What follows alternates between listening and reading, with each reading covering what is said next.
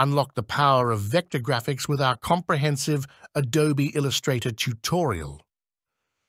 Whether you're a graphic designer, illustrator, or just a creative enthusiast, this step-by-step guide will teach you the ins and outs of converting raster images to high-quality vectors. Take any image you want to turn into a vector. Preferably, it should be a clear image like this one. I'll duplicate it, for example. Go to the Window, Image Trace menu.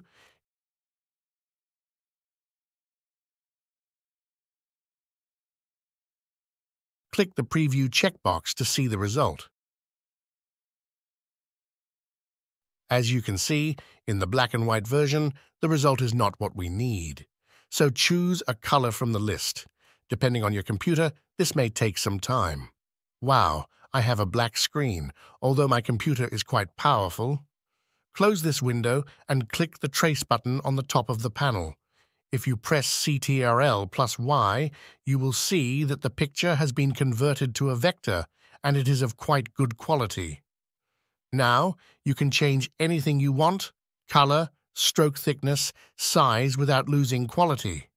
Don't forget to like, share, and subscribe for more tutorials that will take your graphic design skills to the next level.